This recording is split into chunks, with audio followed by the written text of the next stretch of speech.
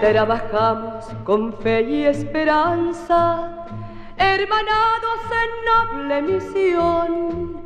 Tierra firme de paz y bonanza, sobre el Plata, gallardo varón.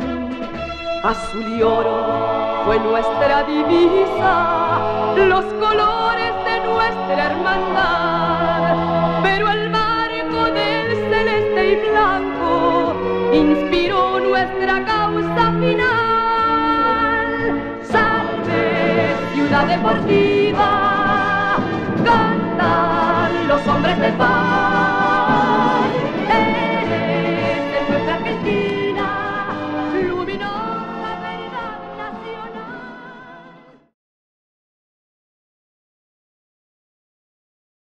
Los jóvenes genoveses que lo fundaron tal vez jamás pensaron en todo lo que generaría Boca. Pasión, multitudes y fervor. No solo por sus logros deportivos, sino también por lo que moviliza a su gente, Boca pasó a la fama internacional del fútbol. Signo de su grandeza son las encuestas que lo dan como el club más popular de la Argentina. Todo indica que el pico de esa popularidad fue la gira de 1925. Boca fue reconocido en el exterior, hace una gira maravillosa por Europa, aparte creo que es la primera gira, gran gira que se hace. Entonces es como que los argentinos nos mostramos al mundo y el mundo nos reconoce. Y entonces eso pareciera haberle dado a Boca una cosa de argentinidad. En Boca se representa a la inmigración europea que tuvo este club y que básicamente lo formó, con el criollo de todo el país, que viendo en Boca algo popular, también abrazó esa relación con este club. Y tuve la suerte, la dicha de jugar 15 años en la primera de Boca. La Bombonera, vos sentís el eco de la gente que alienta continuamente a su equipo, que es única, yo digo que en el mundo. Yo siempre sostengo que el fútbol es un fenómeno sociológico a nivel mundial. Dentro de ese fenómeno sociológico a nivel mundial del fútbol, el fútbol argentino es otro fenómeno, y dentro del fútbol argentino Boca es otro fenómeno.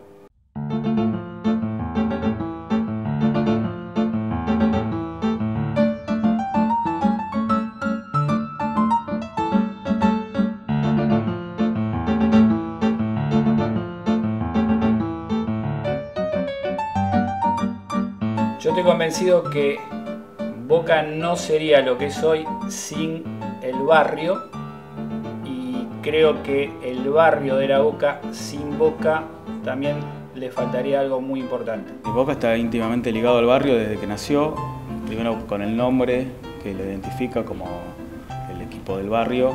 Hay que tener en cuenta que por ahí la Boca en esos momentos era medio mal visto y era complicado, ya un barrio alejado de los grandes centros de poder o de los grandes lugares importantes. Entonces fue también una especie de proeza ponerle ese nombre y que represente al barrio. Si uno analiza un poco el barrio, la historia del barrio de La Boca, encuentra cosas extraordinarias, ¿no? Era un barrio siempre con una personalidad especial. Yo recuerdo que haber leído historias donde la Iglesia Católica hacía procesiones por los barrios y en el barrio de La Boca le prohibían que pisara al barrio.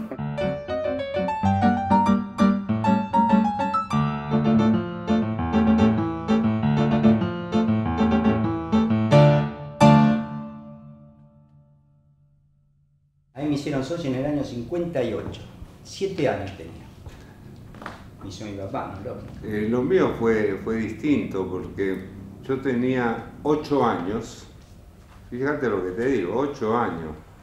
Y en el barrio, yo vivía en la Paternal, venía el camión que nos llevaba a todos los que íbamos a la cancha. Íbamos en camión, arriba de un camión. Después lo que era el barrio La Boca, lo que era el barrio, no solo la cancha, el fútbol. Mira, el barrio La Boca, lo que no estábamos en el barrio,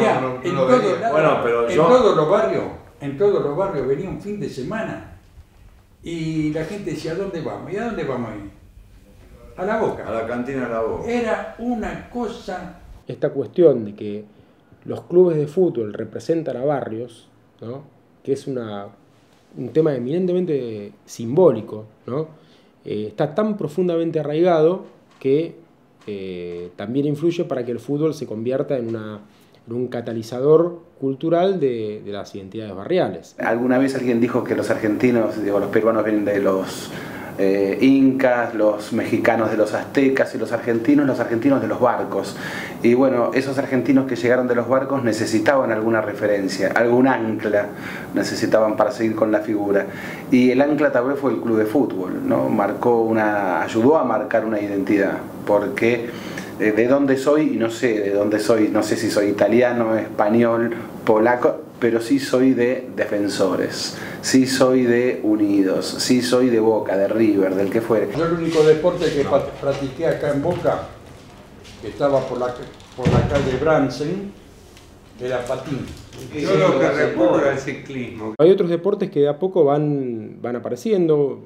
Tiempo después aparece también, además del fútbol, la natación. 2 décadas después también vemos el tenis. Al representar los clubes a una zona, a un barrio, a una plaza, la representación en ese momento tenía que ser abarcativa, no podía ser solo a partir de una pelota de fútbol. Porque no fue casual que esos mismos clubes que primero tenían una pelota de fútbol, pero luego fueron intentando incorporar otras disciplinas, especialmente hablamos primero de la pileta, ¿no?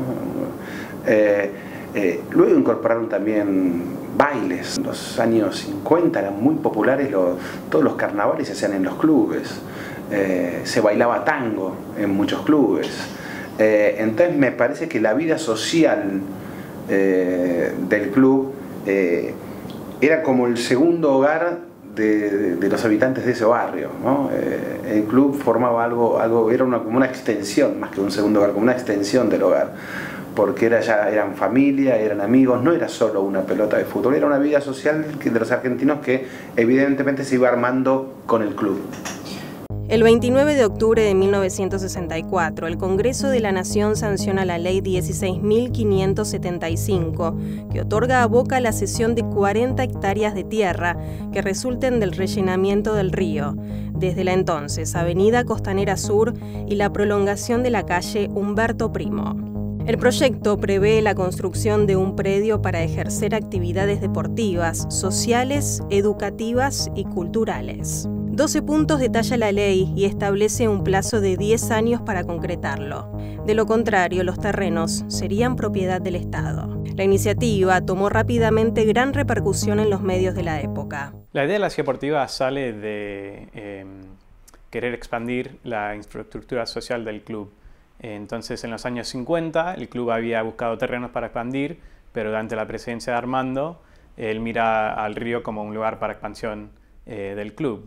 Estoy terminando mi tesis de doctorado en Michigan State University, soy de Michigan, y el tema de la Ciudad Deportiva me interesaba mucho porque siempre sabía que quería estudiar fútbol y la ciudad de Buenos Aires. El país vivía un periodo de bonanza económica durante los primeros años de la presidencia de Arturo Illia, gracias al aumento de las exportaciones, el crecimiento de salarios, la baja del desempleo y la reducción de la deuda externa. El gobierno respaldó a la Ciudad Deportiva porque los clubes históricamente han tenido mucho éxito en argumentar que su función social tiene un peso importante en la ciudad.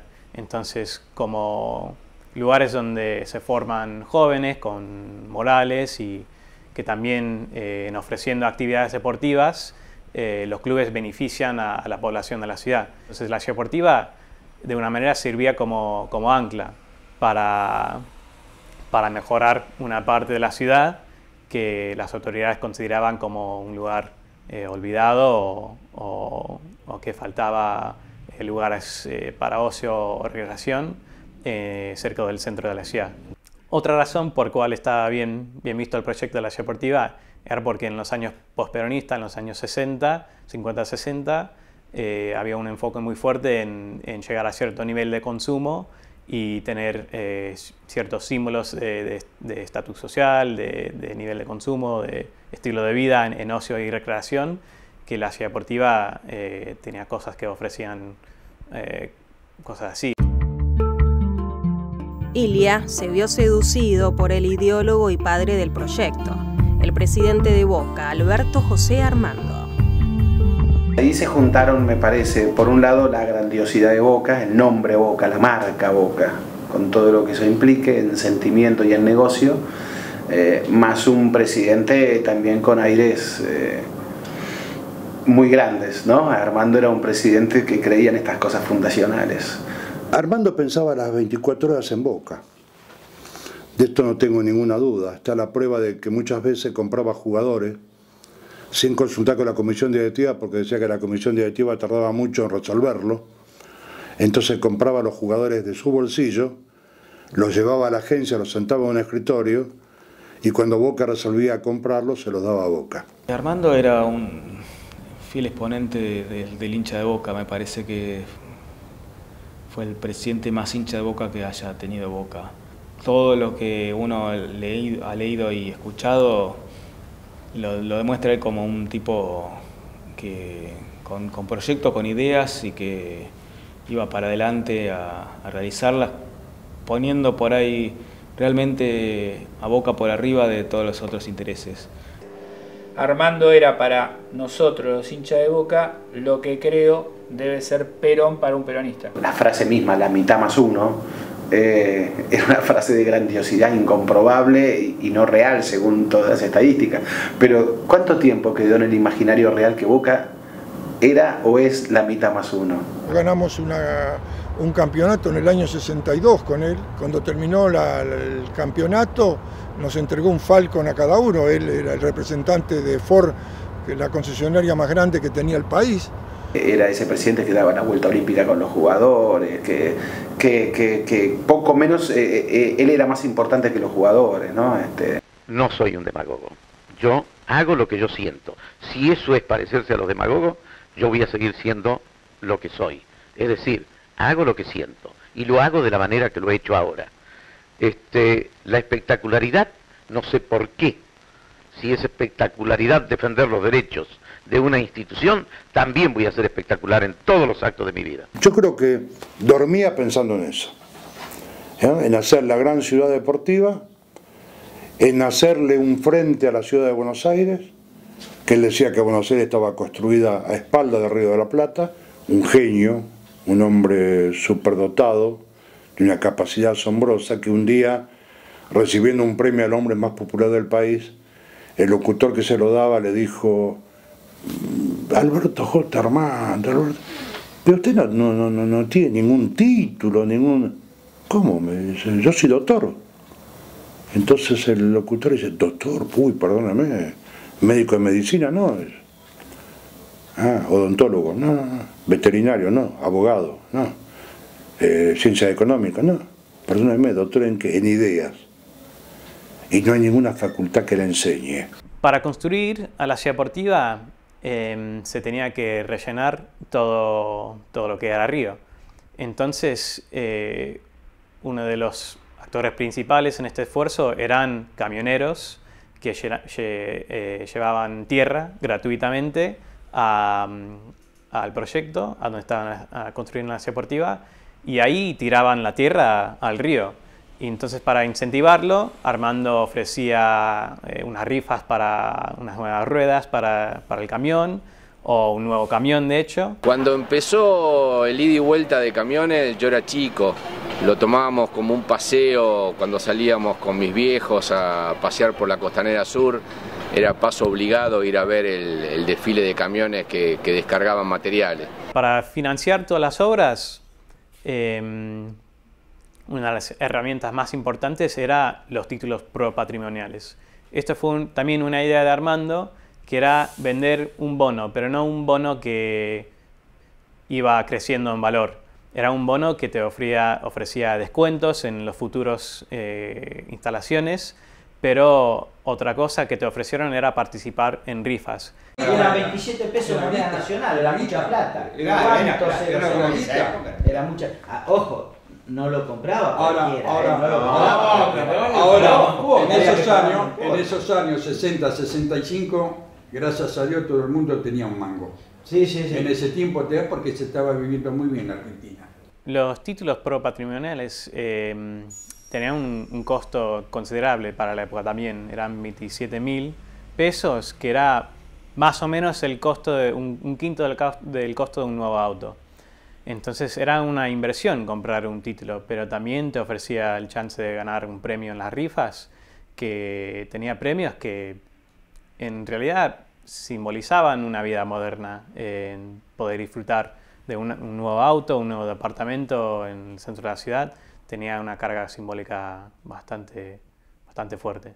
Yo fui uno de los primeros en comprarlo. Claro, pero ¿cuántos? En ese entonces tenía un camión, el Ford 350, que lo había puesto en el parabrisas, que decía, yo creo en esto, por eso colaboro, algo de eso así.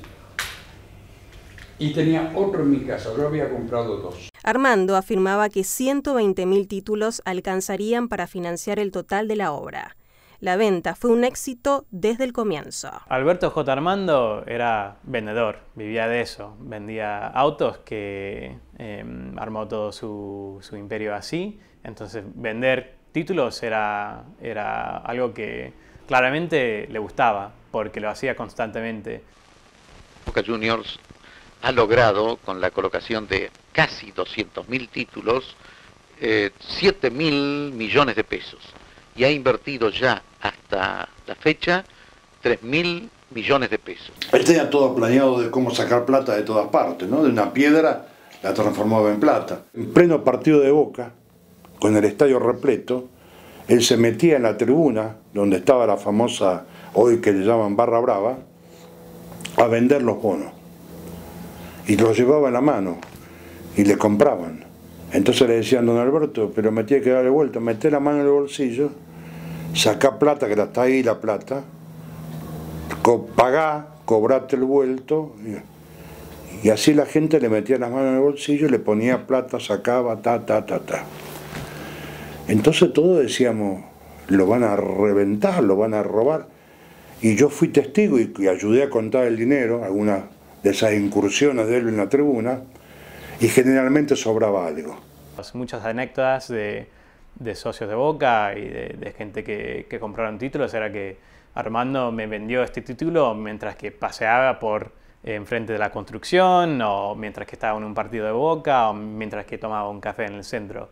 Como se financió rápidamente a las obras, también se construyeron rápidamente. Dentro de muy poco tiempo, las islas, las primeras islas del proyecto, entre la tierra y las gradas que estaban trabajando en la construcción, se empezaron a construir toda la obra social, o sea, la confitería, el pabellón de las Américas para conciertos, los puentes que conectaban las islas a la ciudad.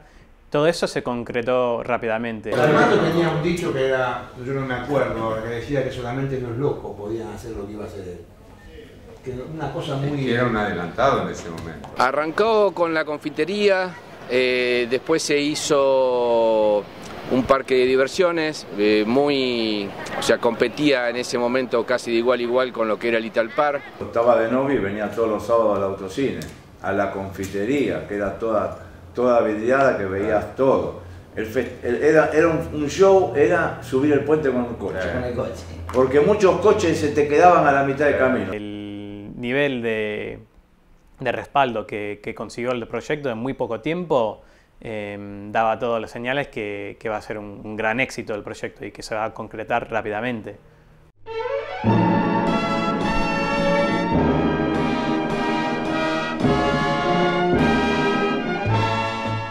Soy Alberto J. Armando, presidente del Club Atlético Boca Juniors.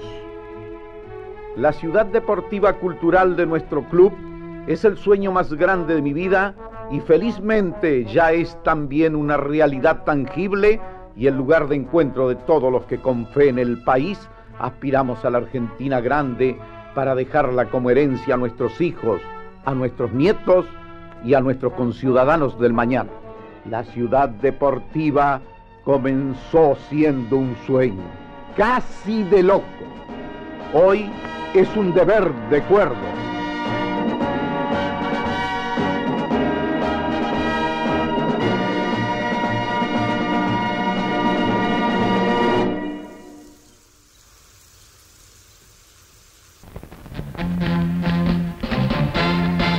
Y esa mañana la ciudad se despertó con Boca y supo que el gran estadio, magnífica culminación de una obra también magnífica, la Ciudad Deportiva, aceleraba la marcha hacia su concreción.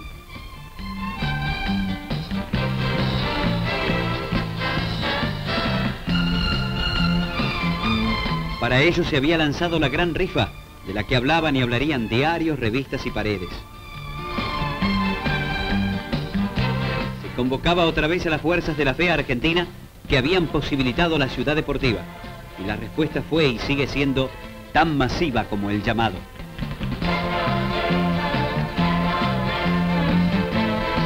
Así lo demuestran los miles de personas que diariamente invaden las amplias oficinas de la organización IDA que distribuye la gran rifa. Sí, a este paso no cabe duda, como el señor Alberto J. Armando lo anunció, el 25 de mayo de 1975, a las 11 de la mañana, será inaugurado este estadio, el que se conoce ya como su estadio.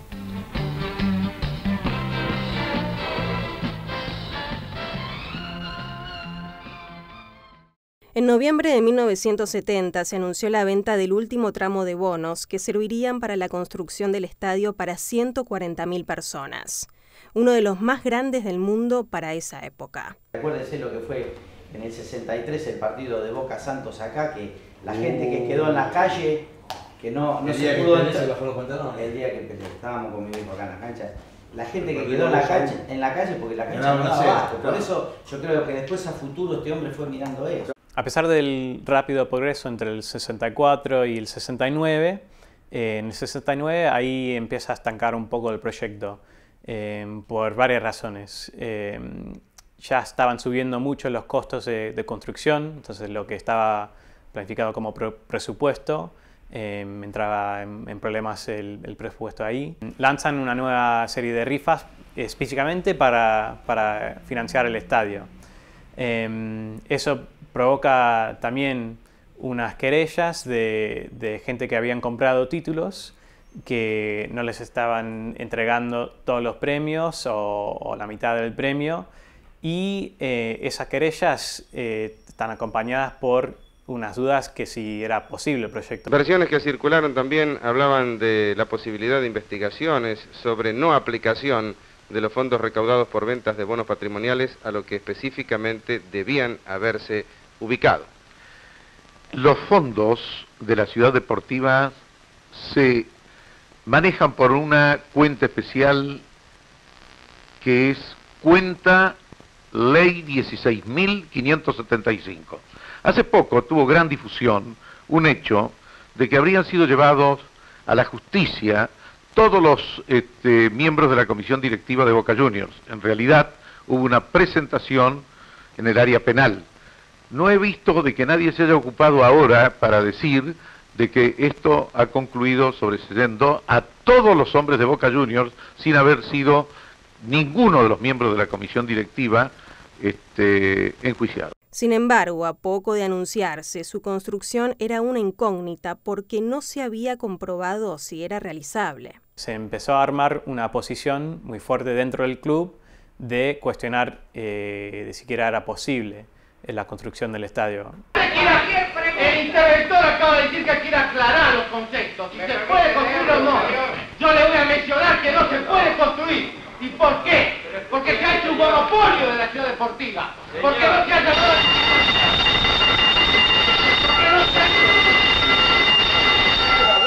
Porque no se ha hecho un...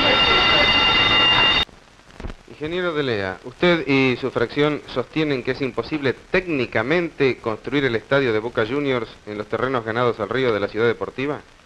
Bueno, al respecto puedo decir que hay una serie de premisas que no se han tenido en cuenta, que hacen a la imposibilidad material, económica, financiera y también técnica de la construcción de dicho gran estadio.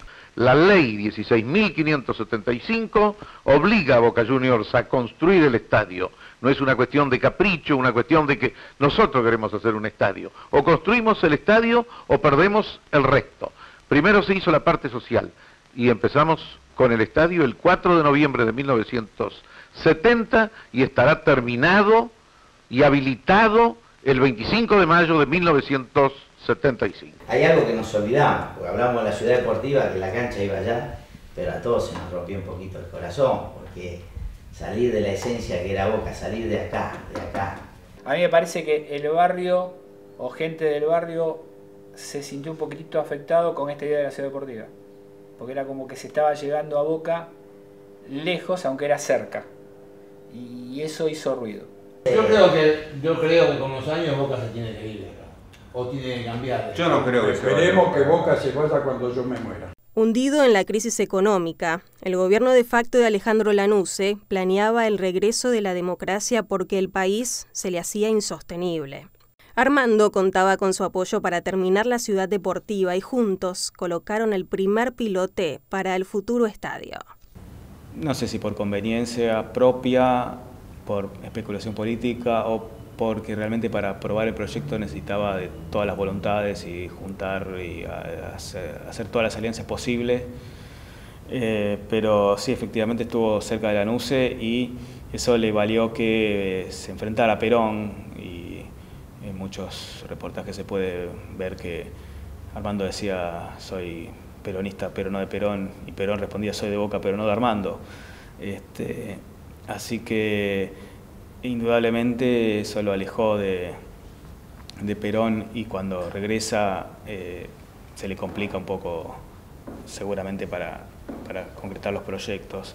Ya en los años 70, debido a estos problemas dentro del proyecto, se arma una posición muy fuerte contra Armando, y sería plena rebelión porque era de parte de sus propios vicepresidentes que empiezan a acusar a Armando y los otros dirigentes del club de básicamente robar al club con el proyecto. Vicepresidente de Boca, que lo conocí en ese momento, que se llamaba Zapino, que era un hombre de gran confianza de Armando, se le dio vuelta y esto le causó una gran desilusión al señor Armando.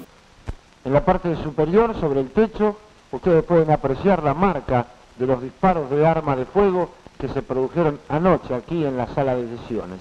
Como se ve, todo fue realmente más allá de lo que significa una verdadera conjunción en lo que hace al manejo de una institución.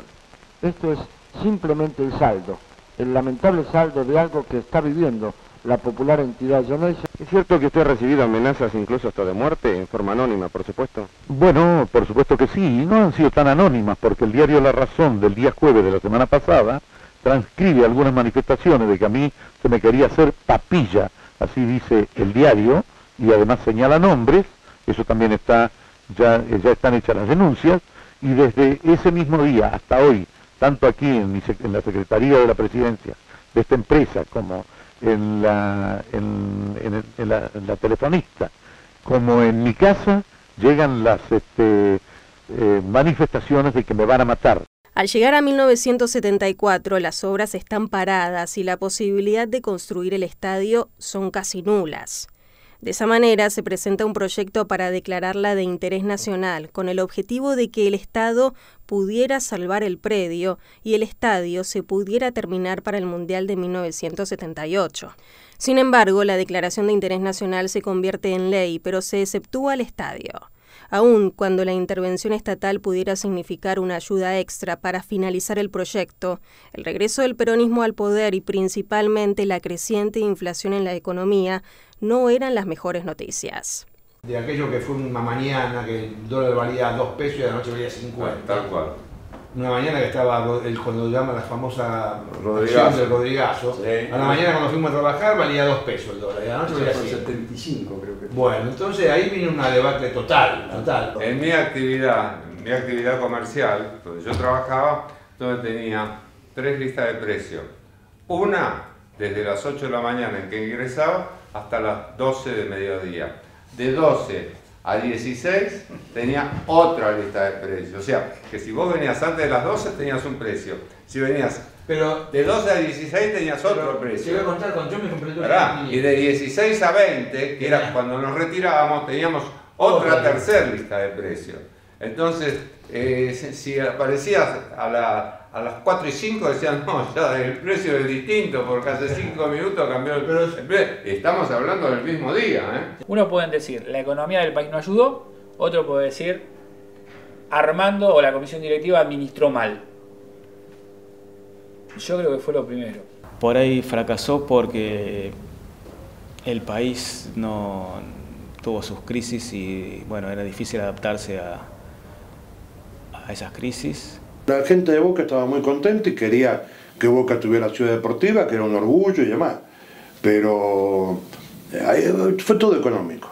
Malas decisiones de los dirigentes de Boca en ese momento, no ayudados por la política a nivel nacional, con algún grado de, digamos, de castigo que tuvo el presidente de Boca en ese momento por parte de las autoridades nacionales, por cuestiones políticas, redundó en que Boca no tuviera apoyo. Con el país sumido en una inflación que superaba el 150%, las denuncias por fraude se acumulaban en las oficinas de Boca y sin ningún apoyo, el proyecto se cae definitivamente. Nadie sabe qué destino le deparará a un predio que hasta hace pocos años era el orgullo de una ciudad entera. Un momentito, maestro. Dejemos que a Boca lo apoye toda la hinchada. Armando tiene que quedar porque lo levantó a Boca. ¿A quién lo levantó Boca? A Boca, ¿Y qué hizo Boca? En el 54. Pero en el 54 estamos en el descenso nosotros. No interesa, pero no es culpa de Armando, hombre. Decirle a los jugadores lo que están pidiendo. Pero hace 20 años. El cielo le generó a todos. Tonelada de plata pide el fútbol. La Ciudad Deportiva, señor. ¿Y qué pasó con la Ciudad Deportiva? ¿Conoce el problema de la Ciudad Deportiva? No me venga con problemas. Por favor, querido, la inflación del año 74 que lo dejó loco, hombre. Pega 10 canchas de fútbol. En 1979 vencían los nuevos plazos que se habían otorgado en 1974 y entonces la Ciudad Deportiva pasaría de manera definitiva a manos de la municipalidad. Boca, con un Armando agotado y en uso de licencia, empezaba a sumergirse en una de las peores crisis económicas de su historia y el predio ya mostraba signos de deterioro irrecuperable. Un dirigente que era vecino de otro militar le comentó que el club estaba en peligro de perder los terrenos por terminar con el tiempo que tenía de ley del 74 y según esa conversación se arregló todo comentando eso a ese militar, que Cacciatore después postergó otra vez los plazos para cumplir con unas cosas que en realidad ya estaban hechas o se podía hacer muy fácilmente.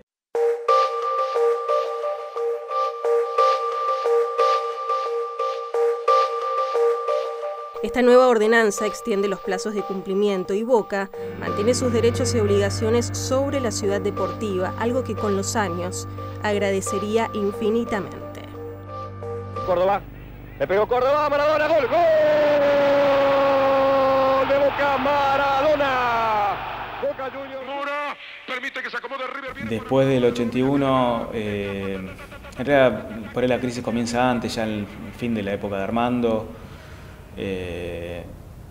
Se va del poder ya realmente envuelto en crisis. El nuevo gobierno, que era de Noel, intenta dar un golpe fuerte con la contratación de Maradona en una época de plata dulce y de dólar barato, que duró poco. Entonces Boca, que ya arrastraba algunas deudas, se endeuda mucho más y hasta directamente no poder pagar todo lo que estaba generando. Ese año de Maradona en Boca costó mucho. El gobierno militar se encuentra a la deriva en lo económico y su legitimidad empieza a perder fuerza. Ya sin Armando en el poder, Boca obtiene la posesión legal de la Ciudad Deportiva en abril de 1982, como preveía la ley de Cacciatore. La municipalidad podría hacer uso del predio sin cargo y el club no podría venderlo, tal como establecía la ley original. En el 84-85 el club entra en la crisis más fuerte de su existencia. El club, por tener tantas deudas, incluyendo las de la Ciudad Deportiva, la adquisición de Maradona, no tenía plata. Entonces está intervenido, incluso clausuraron al estadio. Si no había plata para mantener las instalaciones que el club tenía que destinar a las actividades tanto societarias como a las federadas, mal se podía pensar que se iba a invertir en la Ciudad Deportiva. Entonces, y eso lo digo habiendo sido jugador federado del club, si nosotros en pleno invierno nos estábamos bañando con agua fría, mal podíamos pretender que la Ciudad Deportiva estuviera reluciente, ¿no? Boca no podía pagarle a sus jugadores, hubo, creo que el año 82 hubo unos 8 meses de huelga, después hubo huelga de empleados. Boca ya venía mal económicamente y se precipitó el ahogo cuando los tenedores de bonos y plateas de la Ciudad Deportiva empezaron a reclamar sus acreencias. Todas las agrupaciones políticas consideraron que el hombre ideal para asumir la presidencia era Antonio Alegre y asume en enero del 85. La llegada de Antonio Alegre a Boca creo que fue fundamental, fue el puntapié inicial para que Boca volviera a ser Boca. La situación del club era caótica porque había 254 juicios con sentencia en contra. La cancha estaba cerrada por problemas de estructura. También teníamos deuda con el gobierno, deuda hasta con, que esta es una cosa para tener en cuenta, deuda con los bonistas pro patrimoniales de la Ciudad Deportiva. En realidad lo que Armando había emitido no eran bonos patrimoniales, que significaba pertenencia del club, sino pro patrimoniales. Tras años de intensa inestabilidad política y económica, Boca iniciaba el camino de la recuperación. Y cuando las malas noticias empezaban a dejar paso a las buenas, el 27 de diciembre de 1988, el pueblo xeneize sufría un duro golpe.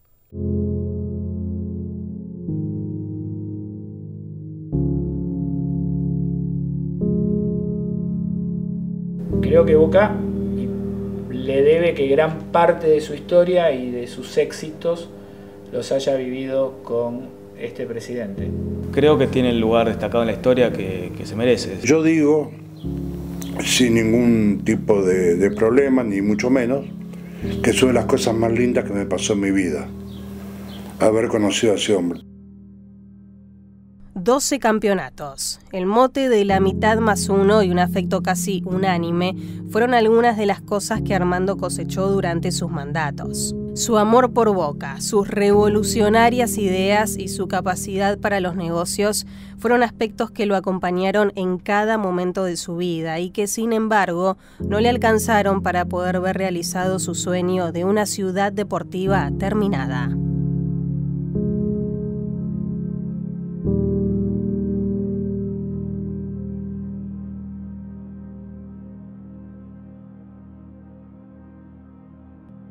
La Ciudad Deportiva no se podía vender. Se tenía que hacer todo un esfuerzo político para cambiar la ley, para habilitar al club, vender lo que era un terreno donado del gobierno. Ese esfuerzo tiene éxito. La comisión directiva, con el esfuerzo que hizo, pudo cambiar a la ley y empieza a buscar vender a la Ciudad Deportiva. Eso venía a salvar algo, y lo que se estaban salvando eran en ese momento 70 y pico de años de historia. Entonces creo que si bien a más de uno nos dio un poquito de nostalgia, bien hecha estuvo la venta. Con la venta de la Ciudad Deportiva y el cobro de las cuotas, que duraron hasta 1996, creo que se cobró la última cuota, bueno, eso salvó económicamente al club. Quiere decir que esta visión negativa termina siendo positiva, o por lo menos se equilibra, y no hay que mirarlo como algo negativo. Fue un fracaso el proyecto, pero yo después con los años me di cuenta que la Ciudad Deportiva lo salvó a Boca en realidad. Con una empresa que se llamaba Santa María del Plata, le vendimos la propiedad en $23 millones. Un predio como el de la Ciudad Deportiva dentro del barrio de La Boca se podría utilizar no solo para construir piletas cubiertas, estadios, que ya la bombonerita para la práctica de deporte quedó chica, se podría utilizar también para el desarrollo de actividades sociales, culturales, deportivas, para la tercera edad, para todas las zonas aledañas a la Ciudad Deportiva, no solo para los socios de Boca. Ese es un proyecto que Boca diría casi está obligado a cumplir por la función social que tendría que cumplir como asociación civil sin fines de lucro. Si Boca hubiera tenido la Ciudad Deportiva sin interrupciones, yo creo que Boca sería la institución deportiva número 1 en actividades para socios, en competencias de todo tipo y bueno, lamentablemente no es así ahora.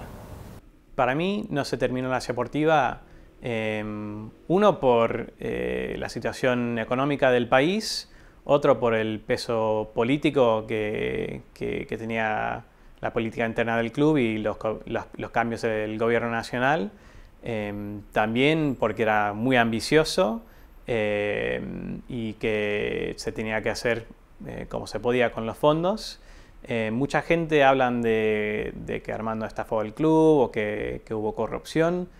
Lo que sé es que no se pueden cerrar las cuentas mirando las memorias y todo lo que se publicó.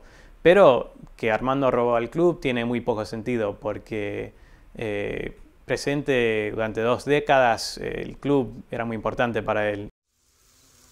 Hubo proyectos para restituir las tierras al club e Irsa, el actual dueño, quiso construir la Dubái Argentina, pero ninguno prosperó. Por ahora el sueño y el predio quedaron vacíos. Si ya sabemos algo de su pasado, la pregunta es ¿qué será de su futuro?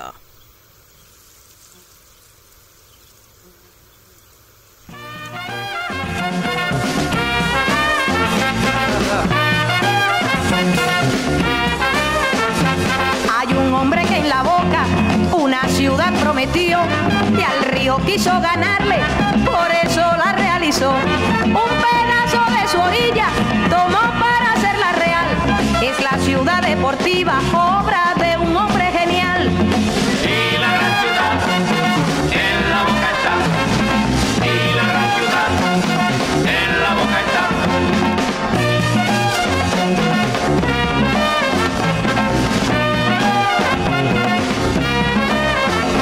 Un día fuiste un sueño, hoy son la gran realidad.